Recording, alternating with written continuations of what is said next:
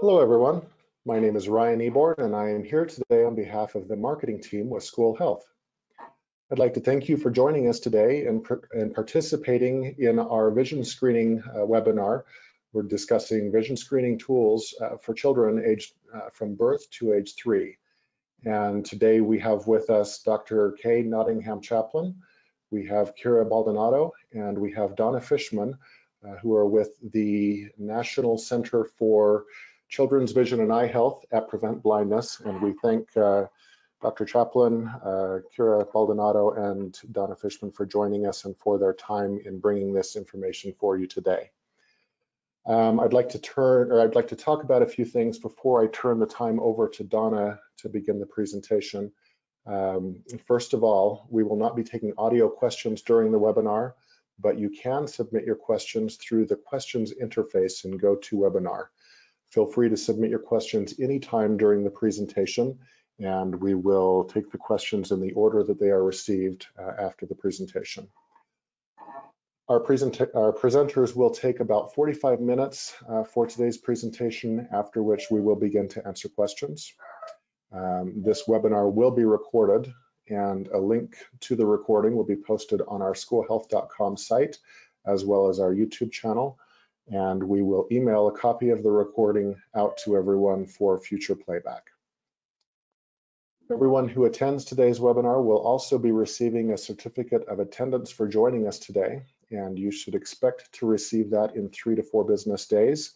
And the reality is we will probably get those out this afternoon, but just in case we have a technical issue on our side, we will have it out, as soon as we possibly can. And then lastly, if you are having any technical difficulties with the audio or visual portion of today's webinar, please contact GoToWebinar directly at 855-352-9003.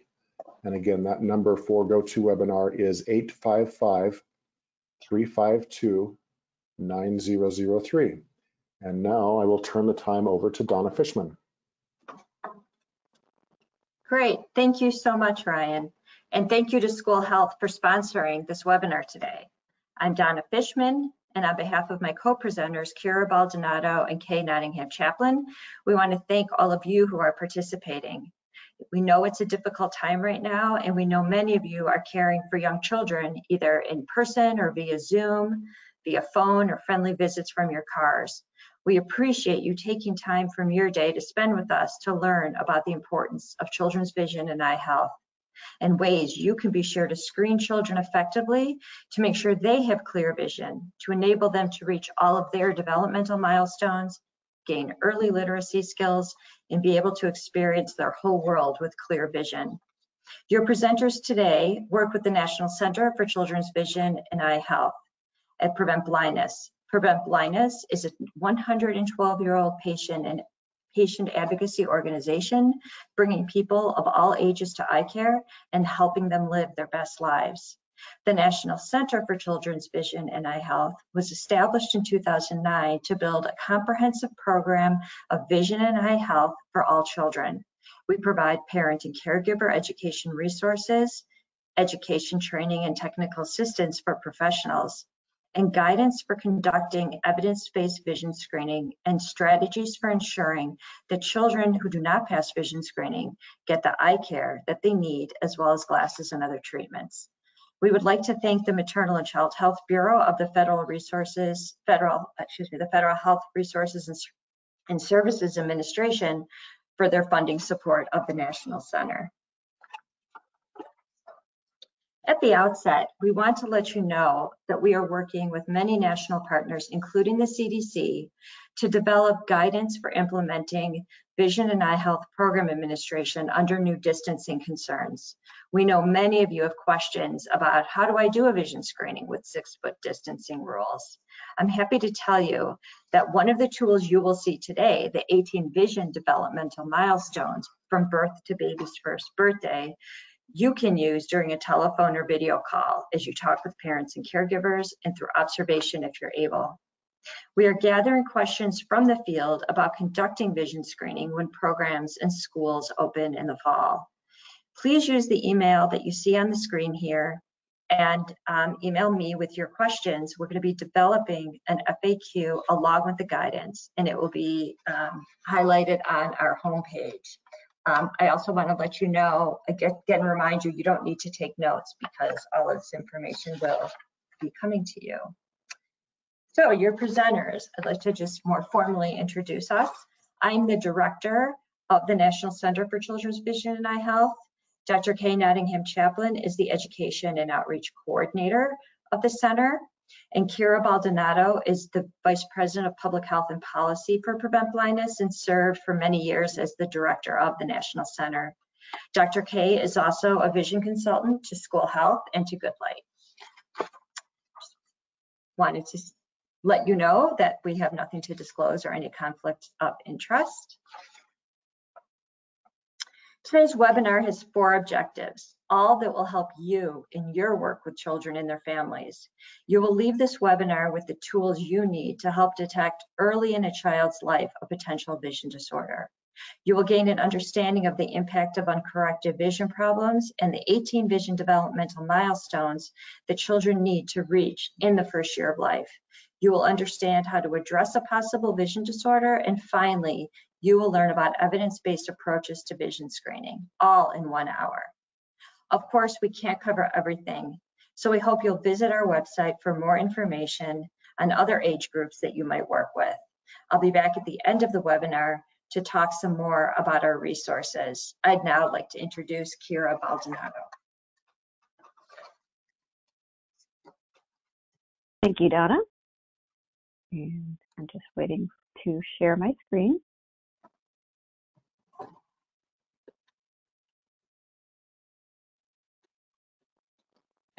Okay. I'd like to begin my session by talking a little bit about what an evidence-based approach means. I know that within the Head Start programs, early Head Start programs, and many community health programs, we're concerned that we are utilizing evidence-based tools and procedures to make sure that we're identifying health problems early and making the best possible recommendations for follow-up care. The National Center for Early Childhood Health and Wellness from the Office of Head Start defines evidence-based as an umbrella term that includes 2 things: the best research evidence, such as that found in health science literature, and clinical expertise, such as what healthcare providers know from their experience. From the perspective of the National Center for Children's Vision and Eye Health, we approach evidence-based tools and procedures in a slightly refined way from that.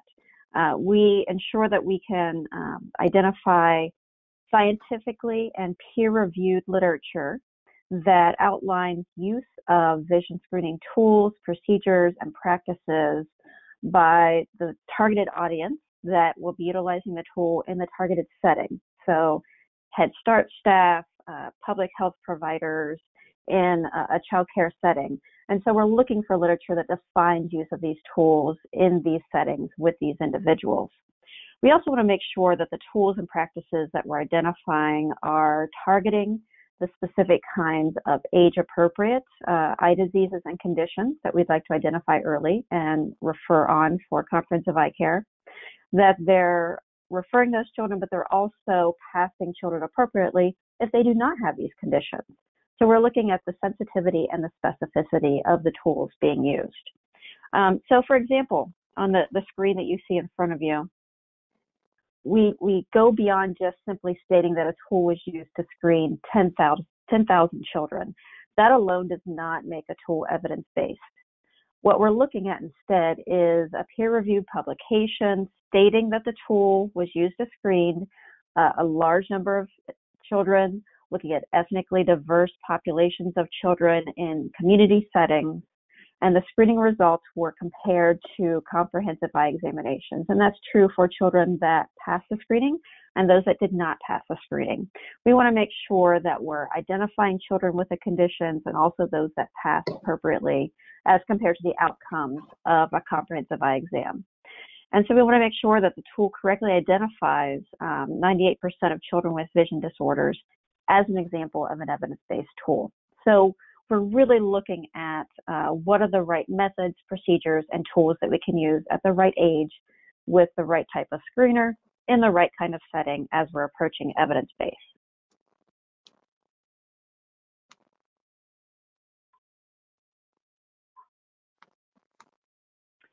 So why is this important? Because vision problems in children, even at very young ages, are quite common.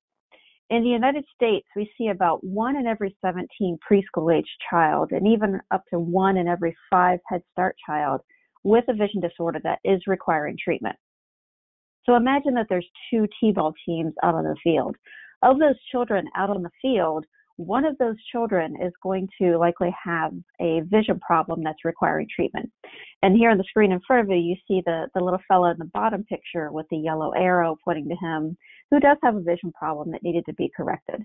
So even in a small group of children, there is a child that has a vision problem that hopefully is caught early and detected early. If it's not caught early, if it's not detected and treated early, it can lead to permanent vision loss, even if this little child is not found and treated before the age of 7 years. So the assessments that you're doing, the conversations you're having, and the screenings you're providing really are critical to a lifelong impact of healthy vision. And there are the references for the slide I just discussed. Beyond just the lifetime of vision, vision problems can also impact a lifetime of development, behavior, and learning readiness.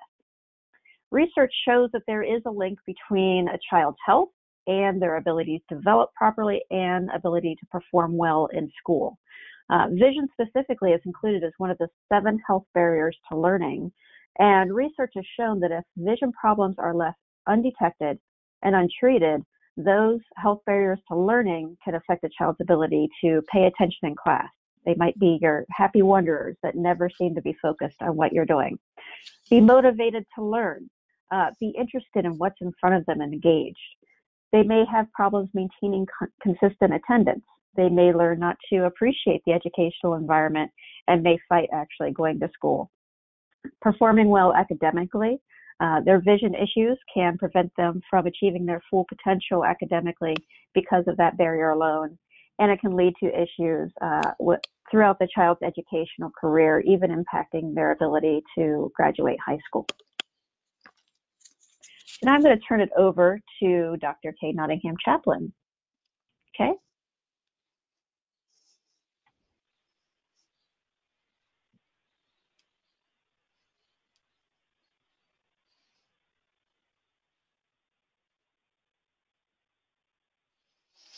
Okay, thanks, Kira. So what I want to start with a few studies of older children, just to give you an idea of how undetected and untreated vision early on is impacting those children. And to show the goal of screening children as soon as you can. So this first one was a study that was published in 2015, looking at low-income children ages 3 through 5 years. And this study found that after vision screening, eye exam, and treatment, there was an improvement in academic progress. There was an improvement in children's confidence and behavior. There was an increase in their focus during lessons, classroom participation, and interaction. And I have 3 additional studies to show you, because we intuitively know that if a child is not seeing clearly, that is going to impact their learning and other conditions such as development. And the research is starting to emerge to actually support this intuitive thought. So another study published in 2017 looked at 317 second and third graders in 12 high poverty schools in Baltimore City. And researchers found that children with uncorrected hyperopia, which is farsightedness, that those children with uncorrected hyperopia did not perform as well on reading assessments when compared with children without hyperopia. A 2016 study published in the UK looking at children ages 4 and 5 at school entry found poor visual acuity was associated with reduced literacy. An example is difficulty naming letters. And another study published in 2015 looked at Head Start children ages 4 and 5 years, and these were thousands of children with hyperopia of 4 or more diopters of hyperopia, and these children scored significantly worse on an early literacy test than children with normal vision. So I want to give you an example because when we say 4 diopters of hyperopia, we don't sometimes know what that means. So this is an example of full vision. This is an example of 4 diopters. So you could see why that would make it a little difficult to be able to identify letters. So a diopter is defined as the strength of the prescription lens that is needed to give a child the clearest vision possible.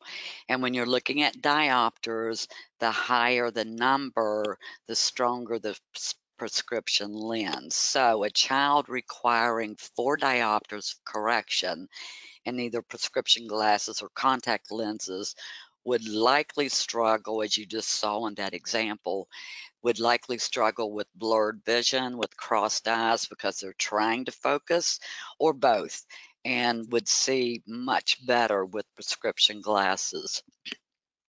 These are the references for those studies, and when you download or see the slides and you want to take a deeper dive, these are the references for those studies.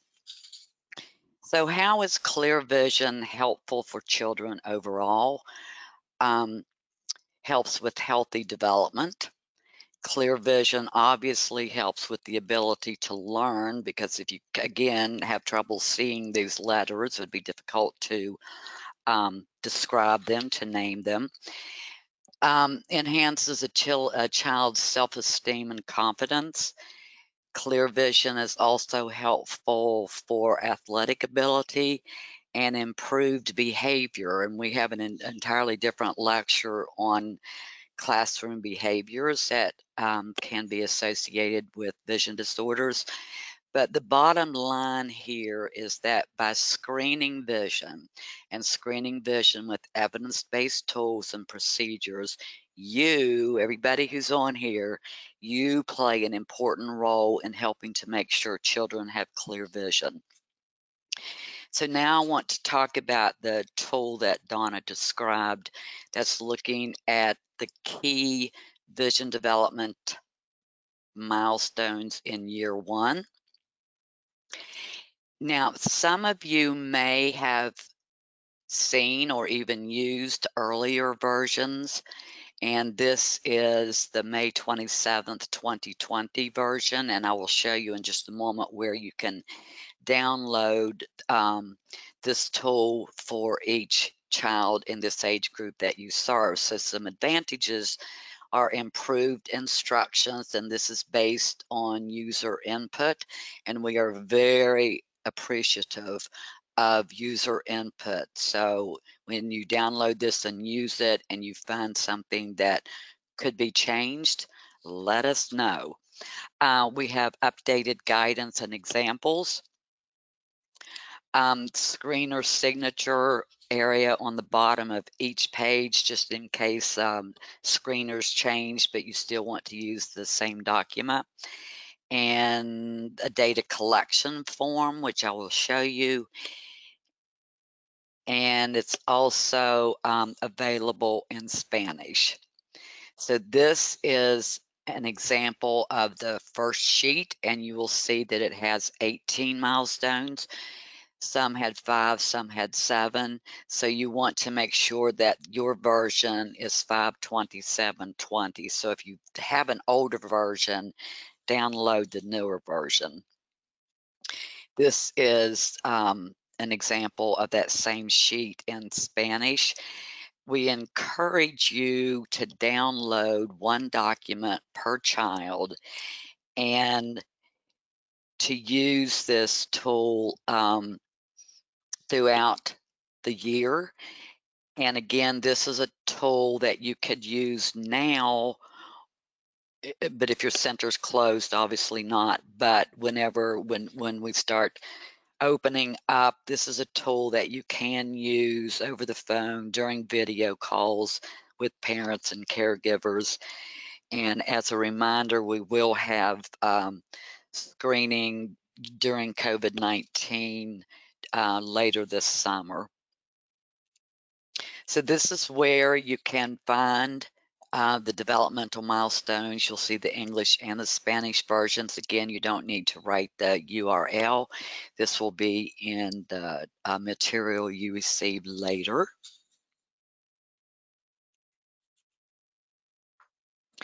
So when you're looking at these milestones, please know that because each child is different, that the milestones can vary up to 6 weeks, except the milestone that's related to straight eyes, and that one needs to occur during the month that you see it.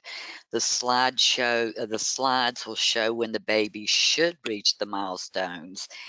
And many of these milestones are related to overall developmental milestones, but we want you to think about these vision milestones from that perspective of vision. And it's something we don't always think of when we're looking at developmental milestones, that perhaps vision could be a reason that the child is lagging. So here is an example of the first milestone, and you will see the age, and again, a reminder that they vary up to 6 weeks. You'll see the actual milestone. Some will have 1, some will have 2 or 3 or 4. You'll see questions. You'll also have the opportunity to say yes or not yet, and let's rescreen within 6 weeks, a date for the rescreening. But if no, after rescreening, then you move to next steps. And here you will see that the next steps column also includes activities for parents and caregivers.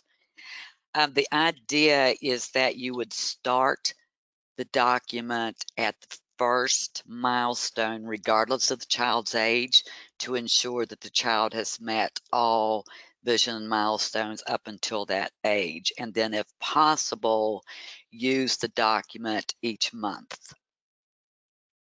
So here's an example of that same page in Spanish. And here is another example during the 2nd and 3rd months. And I just wanted to pull out a couple. So baby makes eye contact with the parent or caregiver is one, and baby has a social smile is another one. And now I have some videos which may or may not have sound, but I think you'll get the idea. And these are examples of what you want to see versus what you may see if a baby is not maintaining stable eye contact or has no social smile. And in this first one, you will see mama in the right, just barely see her in the right side of the screen, but she's talking to baby. So again, a reminder, you may or may not have sound.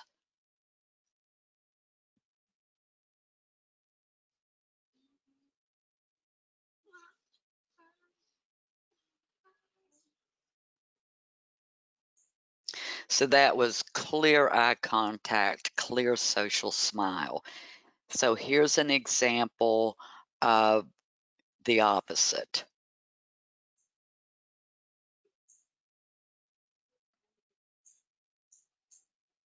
So no matter what mama's trying to do, baby's ignoring her. And if you'll notice the sibling has glasses on, that's always a red flag.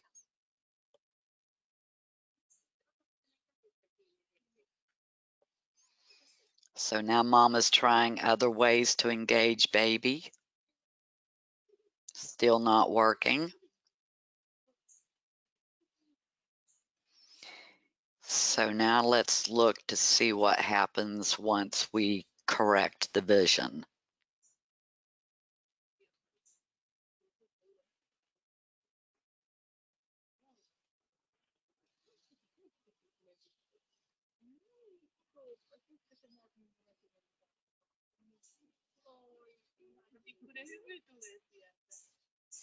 I think that was the first time that baby ever really saw Mama. Up until that point, Mama's face was just sort of a blur.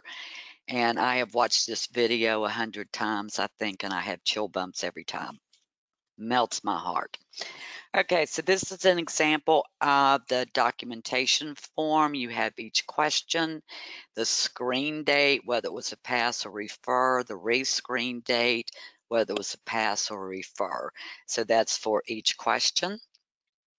These are the expert contributors who assisted with developing this tool, and these are resources that were consulted to develop this tool. And I will now turn this back over to Kira, who will describe screening for children ages 1 and 2 years. Kira? All right, thank you, Kay. Let me share my screen here. Hopefully everybody can see that. And I want to talk about beyond that first year where you have the opportunity to utilize the 18 developmental milestones for vision. What can we do for children ages 1 year and 2 years old? And there are really two approaches that you can provide for vision screening, meeting that vision screening requirement in this age group. You can certainly have a report from the child's primary health care provider, the pediatrician, the family practice provider, that they conducted a vision evaluation in the clinic and provided results. And then quite often also, you're not able to get that report from the primary health care provider. So we need an additional way that we can look at children's vision within this age group specifically. The other option for children ages 1 and 2 years old is an instrument-based vision screening. And I do want to take a moment to point out what the difference is between an instrument-based vision screening and what you might be doing with a traditional optotype-based screen or chart-based screen. With an instrument-based vision screening, that tool, that device, is actually looking at the structure of the eye, the shape of the cornea, the reflection that it gets from the back of the retina, the back of the eye, to understand if there is a structural issue that may be prevalent in that child's eye that may indicate a possible vision problem, a possible refractive error, misalignment of the eyes. It does not, however, analyze how the child's brain is interpreting the visual image that it's receiving from the eye itself. So that's not something that an instrument-based vision screen, but they have worked with these devices quite a bit to make sure that at least those structural indicators of a possible eye problem are referring children as appropriately as possible. Now, typically, an instrument-based vision screen will provide you an assessment of structural problems that may lead to amblyopia, which is loss of vision in one eye because of some condition in that eye, causing the brain to basically shut it off. So typically, risk factors that might lead to amblyopia include estimates of significant refractive error, that's your farsightedness, your nearsightedness, astigmatism, which many of us have. It can also provide you with an estimate of anisometropia, and that is a difference in refractive error between the two eyes of the child. So both eyes could be farsighted, but one could be significantly more farsighted than the other, or one eye might be nearsighted and the other eye farsighted. So it's a different kind of refractive error between those two eyes, and very difficult for the brain to comprehend what's going on when you have a significant difference in that refractive error.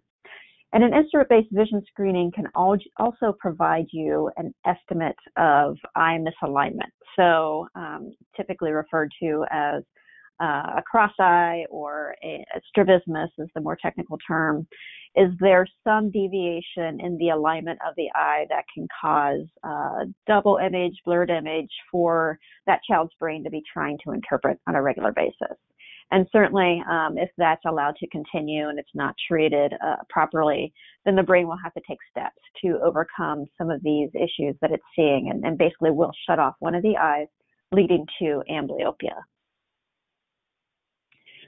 So the guidance on the appropriate ages for use of instrument-based screening were developed and currently exist from 2016 published guidelines developed in consensus by the American Academy of Pediatrics, the American Association of Pediatric Ophthalmology and Strabismus, the American Academy of Ophthalmology, and American Association of Certified Orthoptists.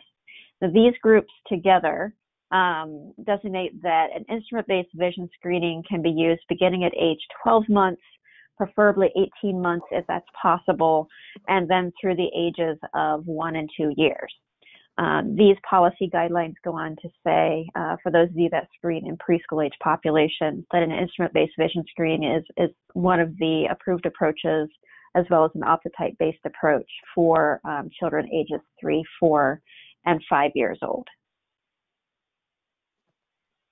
The National Center for Children's Vision and Eye Health regularly reviews these types of devices, again, looking at an evidence-based approach, as I discussed at the beginning of this presentation. So we're making sure that the devices that we have the opportunity to review are appropriate for the ages listed and the types of settings that they will be targeted for use by the types of individuals that will be conducting the screening. So we really do look pretty intensely at the published peer-reviewed evidence and make sure that they are going to be appropriate for the defined ages and settings. And you can find the results of these reviews on the website for the National Center for Children's Vision and Eye Health. And I encourage you to go on there on a regular basis, maybe a couple of times a year, just to see if there are any updates to those recommended tools and devices that we maintain on that website.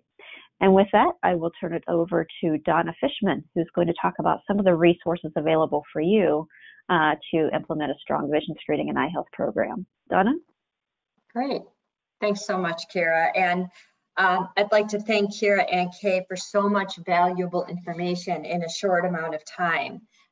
My job now is to talk with you about some of the resources of the National Center for Children's Vision and Eye Health that will help you in establishing and maintaining your own children's vision screening system of care.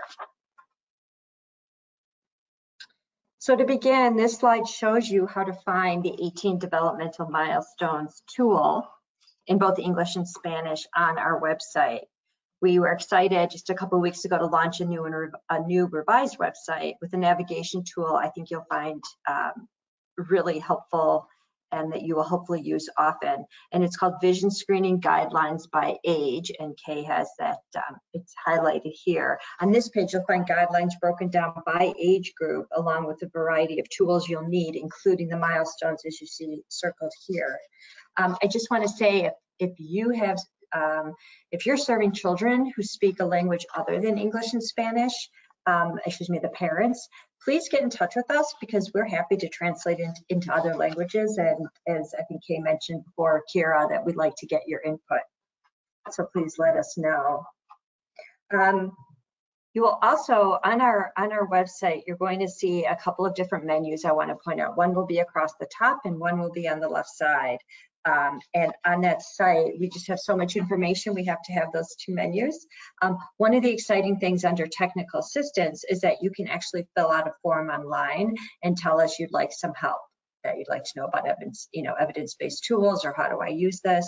And so we're excited about that you could easily reach us that way. Also, you can download parent and caregiver education resources and a slew of archived presentations from the past as well. And you can sign up for our e-newsletter that I've been sending out most recently with COVID information. From this page, you can also link to information on every kind of vision condition that would affect children, as well as the 12 components of a strong vision health system for children. I'm excited to show you these two resources that both are complementary to the 18 developmental milestones that you learned about today. On the left, you'll see a multi-page pamphlet or brochure really for parents, and it describes in detail in language that's understandable to parents about how their newborn, infant, and toddler through age 1 up to age 1, how their vision develops. And then in a much easier kind of visual on the right, you'll see our poster that you can use as a leave behind handout, as a reminder to parents and caregivers, but also to hang in a waiting room or on a bulletin board in a center. So we're excited about these tools and how easy they are to use. Okay, what you see here is our 12 components of a strong vision health system of care. We developed these components and want you to know that the actual vision screening, the actual checking the eyes, is only one component out of the 12. We need to be sure that children who need eye care actually get there, that any treatment plans get communicated back to your screening program or early childhood center, and that parent education materials are at an appropriate literacy level and the languages they speak. All of these are part of the 12 components. Here's where you will find detailed information on everything from parent and caregiver education to coordinating vision screening referrals between your screening program, the child's primary care provider, and an eye care provider, to data collection and tracking, and then evaluating your screening program. The National Center for Children's Vision and Eye Health created a webpage in partnership with the National Head Start Association specifically for early Head Start and Head Start programs called the Year of Children's Vision. You'll find information on vision screening, resources for parents and caregivers again, and vision screening guidelines and tools. I hope you'll take a look at the link, the Children's Vision Information Resources, Conference Presentations, and Webinars for a lot of different resources. And then you could also link to the vision screening guidelines by age I just talked about from this page as well. What I'm showing here is a fact sheet that was created for Head Start centers. And it's an important fact sheet that offers definitions of evidence-based vision screening and step-by-step guidance for establishing a strong vision screening program within Head Start centers. There's statute language and the tips for educating parents and caregivers and the types and descriptions of evidence-based screening. It's a great tool to download and share with all of your staff. Here we see some resources to support parents and caregivers. You'll see links to our financial assistance programs, which can offer critical help to help children receive eye care. Prevent Blindness administers 2 financial assistance programs that you'll learn about in this fact sheet. Make sure to download the ABCs, which are appearance, behaviors, and complaints about and from children that could indicate that the children might need to get eye care. This is a great resource for parents as well as for teachers and your whole staff. The National Center is partnering with the National Head Start Association to create an online resource, the Small Steps for Big Vision and Eye Health Information Toolkit for Parents and Caregivers, to provide parents and caregivers with the information, suggested actions, and assistance they need to be empowered partners in their children's vision and eye health, and to care for their own vision and eye health. We always want to make sure that we're including information for the adults as well. The resources are relevant to early Head Start, and all other early childhood education and care programs that serve children ages birth to age 5. The primary purpose of the kit is to give parents and caregivers information in an effort to reduce the gap between vision screening referrals and eye examinations, treatment, and follow-up examinations. Resources include presentation slides, many handouts, and social media messages programs can use to raise awareness about the importance of vision to learning. I want to let you know that we piloted the presentation with 6 Head Start centers and received positive feedback. All of the parents learned how vision impacts learning and their child's overall development, and said they would take their children for eye care, if they didn't pass the vision screening. We're rolling out this toolkit via a national webinar on October 20th. So please visit the Small Steps page to register to receive more information, and then see the invitation and registration for the webinar when it comes out. I want to introduce you here to our vision screening certification course. We offer participants a 3-year nationally recognized certificate based on current national guidelines and best practices on evidence-based vision screening tools and procedures, such as what you learned about today, for both preschool and school-age children. The course includes 9 modules for an online self-study and then a personalized skills assessment with Dr. K. The benefits of certification are that students and children will receive consistent vision screening and follow-up procedures when they do not pass a vision screening.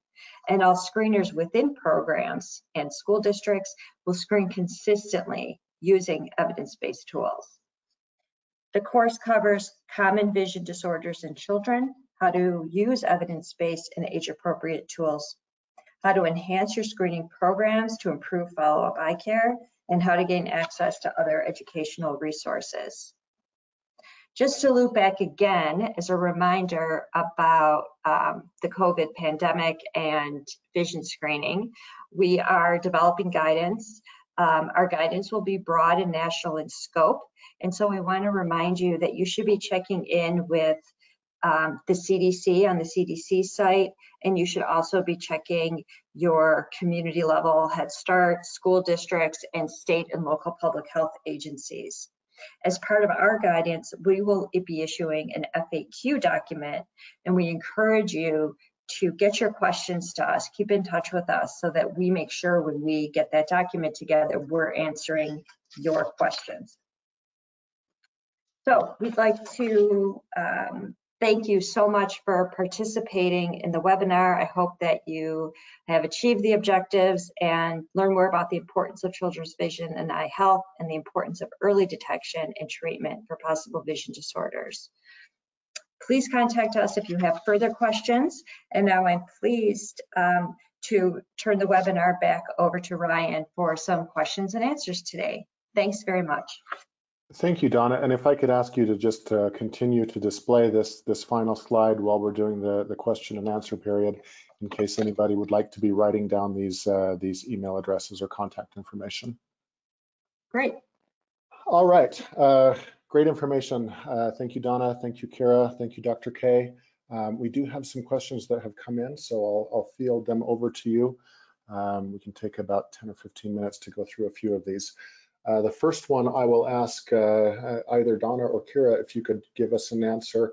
I've got Patricia who is asking if screeners have to be trained in vision screening and if early intervention providers who provide initial evaluations may conduct screenings using the tools that you've talked about today. Go ahead, Kira. Thanks, Donna. So we do recommend that screeners go through the certification course.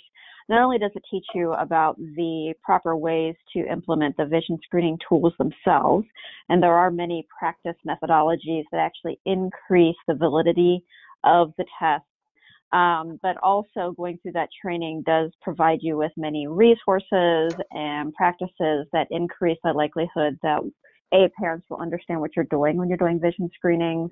You have a stronger follow-up after your referral from a vision screening when a child does not pass, and you have strong tools that you can utilize to evaluate your program. So as Donna referred to those 12 components of a vision health program, those are all contained within the training itself. So we do recommend that individuals go through that because you'll really understand the full complement of implementing a vision and eye health program, not just screening with a vision screening tool itself. So there's a big difference there. For early intervention specialists, I know that we have worked with several early intervention organizations to identify some of the best practices for their programs. Certainly within the program itself or your national association, they may have specific guidelines and expectations.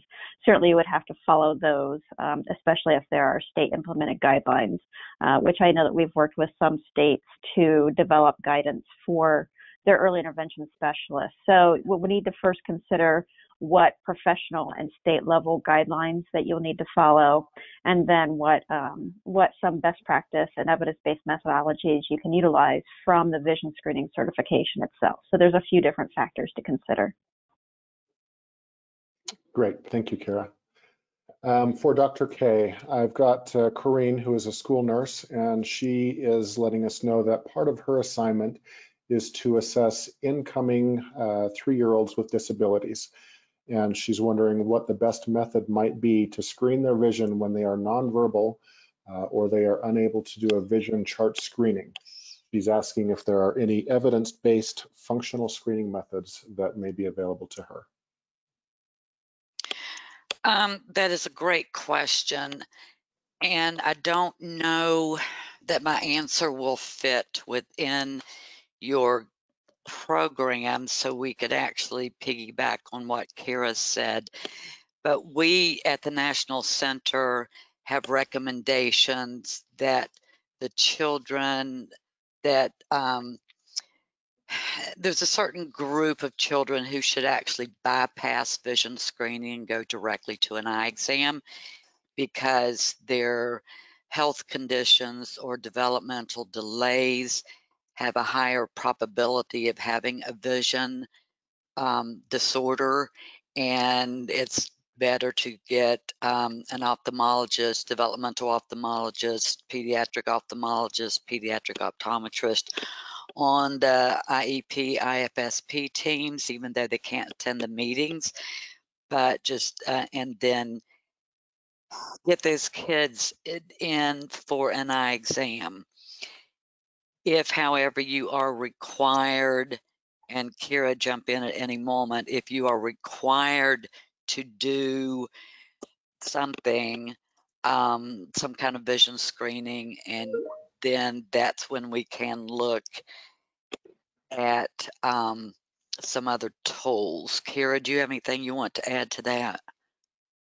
Well, thanks, Kay. I would just reiterate that in some states, and we have had Prevent Blindness affiliates work at the state level in those areas where there are state requirements that vision screenings rather than just a direct referral occur. So certainly, looking at those guidelines, and if they've not been recently updated, you can certainly advocate for those to be updated and reconsidered. In those cases where there are not state guidelines that you are required to follow, I would say that your vision screening should include a referral to an eye care provider if there's not documentation that they had an eye exam in their record, or if they have an existing relationship with an eye care provider, make sure that that's documented and they've seen that eye care provider within the last year or two, just to make sure everything's up to date. But children at increased risk of vision disorders because of developmental delay, in utero exposure to different drugs or even cigarettes, and premature birth, there are a lot of conditions that actually have a dramatically increased risk for a vision problem, and those are listed on the website for the National Center for Children's Vision and Eye Health. Those kiddos should really be connected to an eye care provider and have that relationship established.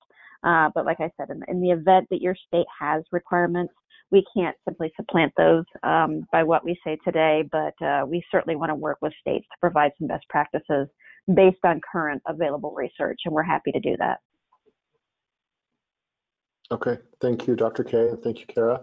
While we're on this topic, I heard you mention earlier instrument-based screening, and I have Margaret who has sent a question in letting us know that she works with students that have a moderate to severe intellectual disability, and that many times she will use the spot vision screener, but she is unable to read pupils that are too small, even when she has the room set fairly darkly. Do you have any suggestions for how she might be more successful? She's also saying that she has a hard time getting a reading if the student does not focus. Do you have any suggestions that we can give to Margaret? Kay, do you want to take that first, and I can add too? I think that would go back to our recommendation of referring that child for an eye exam. You tried the instrument, and oftentimes instruments are used with children who can't do other types of vision screening. So you've tried, it sounds to me like you've done everything you could possibly do. And see, the problem is I don't know where you're from. I don't know what the access to an eye doctor is. Do your families have to drive 2 or 3 hours? Do they have to pay tolls? Do they have to, there's so many variables to take into account, but that would be an ideal example of a child who should be referred for an eye exam, if that's possible. Kira, you want to add your comment? I think you said everything I was wanting to get in there. So yes, Yay. definitely taking into account what the I love it. Definitely taking into account the accessibility is a big issue, and certainly we know of states where you may have 2 or 3 ophthalmologists serving the entire state. So programs that have different types of screening tools that are evidence-based that they can utilize on a screen and rescreen basis before they're making the referral does tend to help out on reducing the number of referrals that don't need to be sent. And then you can really focus on making sure that that family that has a referral gets access to care. What are their barriers? What might prevent them from following up on this referral? And do you need to engage other social service programs or community or public health programs that are out there that can work with you? And that's always something to consider. If you live in an area that has repeatedly, poor access because of rural issues or urban issues without access to an adequate provider, that's an opportunity to seek out and engage other public health organizations to say, this is an issue in our community. Let's work together to overcome that. And maybe that is a concerted effort by a university or a mobile vision clinic program or some other way that we can make sure that vision care is getting to your community. And that's something that the National Center for Children's Vision and Eye Health has been working on through a community of practice with specific areas, is looking at what are some ways to overcome barriers to care. So there's a lot of good best practice examples that we can pull from that work, as well as other studies that we've referenced out there of ways to overcome barriers. We're really interested in doing that. Great, thank you, Kara. For Dr. K, we talked about the milestone document, and Todd is asking, do we, and if so, how do we take birth prematurity into consideration when we're doing the screening? Excellent question. And when you download the document, the instructions page on the right-hand side, the right-hand corner, the box of instructions is a formula for calculating, and there's even a website that you can do the calculation, and then it will explain how to use that adjusted age when looking at the milestones document. And if the instructions are unclear, please email me, and that will be another version, because we want that to be as clear as possible. So that's an excellent question. Thank you. Great, thank you. This one, I think we've actually got a couple of different questions on this, and I think that I might direct this to Kira. For the spot vision screener, and I've got Kathleen who says she's using a SureSight machine. They're saying that they're reading information that say that you can start screening at 6 months with these instrument-based screeners, but today you've discussed starting at 1 year. Can you talk to us about the difference between the 6 months that the manufacturers are saying and the 1 year time frame that we've discussed today? Sure, and that really goes back to my first slide, talking about evidence-based approaches and how we approach that at the National Center for Children's Vision and Eye Health, as well as the policy guidance that was developed in 2016 from that coalition of other health groups, the AAP, the Pediatric Ophthalmology and Strabismus Group, and others. So we're looking at peer-reviewed, published scientific literature that's showing the effectiveness of those types of tools in the Head Start setting and the community-based setting, when it's appropriate to be utilizing those tools and what ages. So we're really looking for the types of literature that's guiding us to say, okay, we know that there is validity in use of this tool for this specific age group. And while we keep our eyes open for as much literature as possible, we've not yet found the scientific evidence to go younger than 12 months.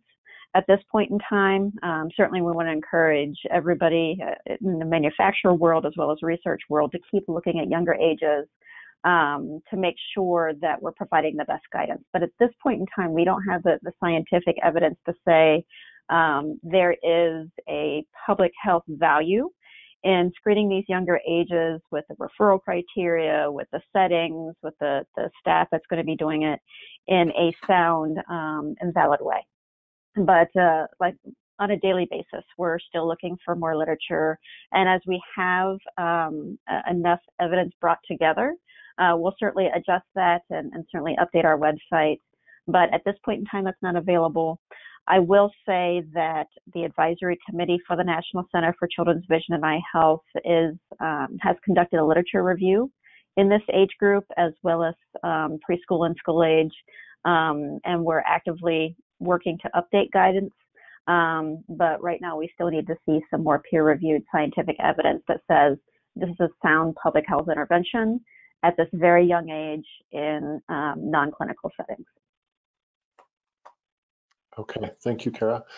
We've got time for one last question. I think that I might refer this to Donna. Judith is asking how many hours to earn a certification, and do you know what the cost would be? Sure, that's a great question. Thank you. The course typically takes between 4 and 5 hours to get through all the modules. It is, like I said, self-learning, self-paced, and you can stop and start. You have a link so you can stop and start as you will. The total cost for the course is $125. And again, it gives you a 3-year certification. And then when your certification is ending, it's then $80 for a recertification. So the price definitely goes down as you, after you've been certified and then recertifying. And if I can, this is Kay, if I can piggyback on to what Donna just said. Man, piggyback seems to be my favorite word today. Anyway, we do have discounted rates beginning at groups of 10.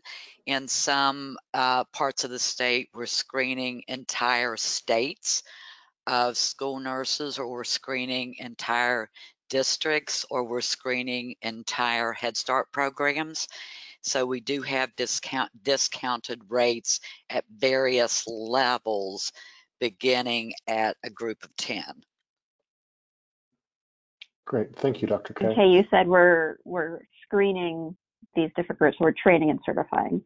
So make sure that folks, I just want to make sure folks aren't going to try and have us run out and screen everybody, but we're training entire groups of individuals that she named.